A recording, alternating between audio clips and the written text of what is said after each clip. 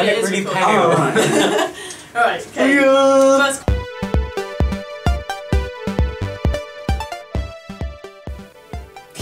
In what ways does your media product use, develop or challenge forms and conventions of real media products?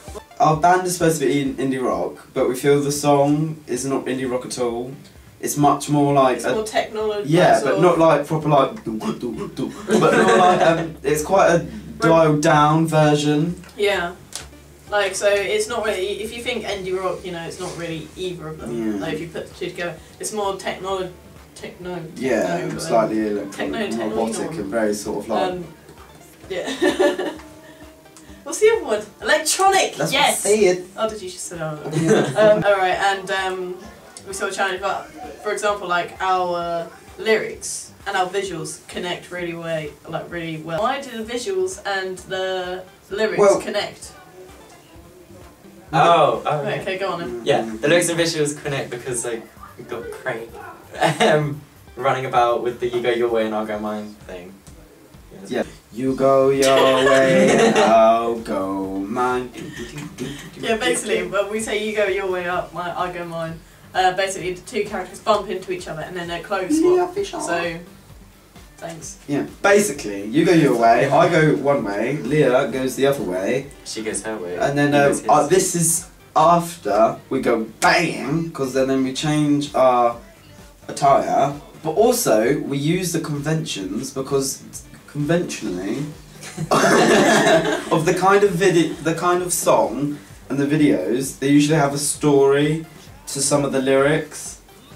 And so, how effective is the combination of your main product and ancillary tags? At first, Craig thought it would be a good idea to put a robot in our front cover. Friggin' awesome. Yeah, because they explain why you want to put a robot. Basically, because it's quite robotic, and we didn't want a because some of the sort of amateur things that we have to do, because we're not professionals, and it doesn't look amazing, and on reflection after being shown other people's ones, it did look kind of tacky, with like people's pictures on them and really bad effects, and then it just really didn't look that good. And so I thought, as in our video we haven't really used a band image to make it, we sort of like copied that onto the CD cover and partly the magazine ads. But for the CD cover, and because we just used a toy robot, because it helps it be, because obviously it's quite easy on your hair. And it's easy on your hair. And it's different to look at, you don't really see that sort of thing about, and you put like a sort of like robotic effect for the robot. And so yeah, we went with that, and then we sort of used a robot image onto the magazine ad at the same time. Which just connects. Yeah. Like a connection. Also, with our magazine ad and our CD cover, is it? Yeah. We used an image of two of the band members. It was me and Stephen, and then Stephen and Becca, who's not actually here today. So hi, Becca. How are you?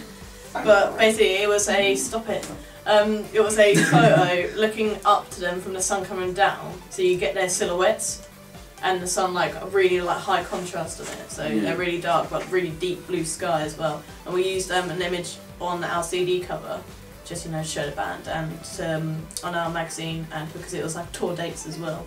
So I just put all over you. Okay. And there's sort of the similar effect is not only on the pictures of the band, but there's this sort of theme of a dark, sort of mysterious look, not like a fantasy sort of mysterious thing, but there is like a shaded look upon it. The font that matches as well. It's all like sort of dotty. Yeah, probably. Kind of stuff you'd see with that. Alright, next question. Shapy. Woo!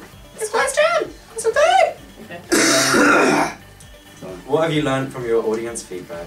We have learned a lot, to be honest. Like, what was the first one? Like, our first feedback of our rough cut was, more filters, because we just had... It was just, just standard filters, just, the colour, but we could have upped the contrast of it or even made it black and white, but it wasn't really like sort of black and white video.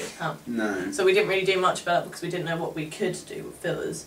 But then we learned to use more jump cuts. That's like in the final cut, which we used towards the end, which shows like sort of the chaos kind of dialect. Yeah, and it was quite weird to find out when some people said it was funny, because obviously conventionally not many music videos are funny. We did want to give it sort of a comedy Comedic. aspect. Sorry, Stephen, carry on. Yeah, we decided to keep the comedy aspect because people liked it. So Yeah. we decided to. We didn't have any lip syncing in our preliminary thing as well. Premium. So we kept it like that because people liked it. Don't tell me, tell camera. I tell you.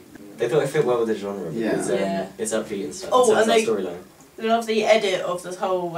Someone called it special effects. I don't really know why. When people, it's not. No, there was none. But when people bumped into each other and their clothes changed. Someone said that. I don't know who in our class. But they liked the edit. The fact you noticed it was a big sort of movement. That you saw clothes change. I mean, I've never really seen something like that apart from the film Freaky Friday. I mean, we've even done test shots of that, which will show. Ended up on the floor. Ended up on the floor. So, which was quite good, and people enjoyed it as well.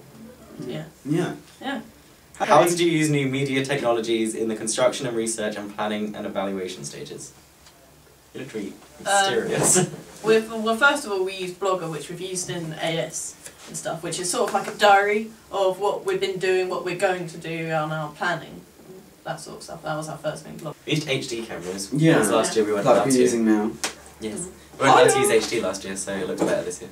Yeah, and then we had to use we had to use still cameras as well for our digital storyboards and for our digipack as well, which was useful. We also, quite weirdly, got to use the camera on the Mac because we were asked to make a picture for our group. Which is now gone now because it looks... It was well pretty. Yeah, it was beautiful.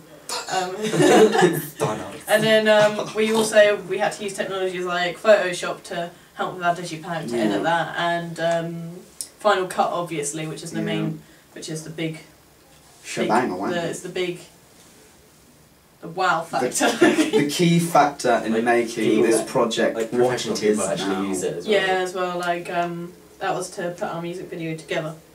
And through that we managed to use good filters. Yeah. Yeah. Yeah. Check that out. Bam.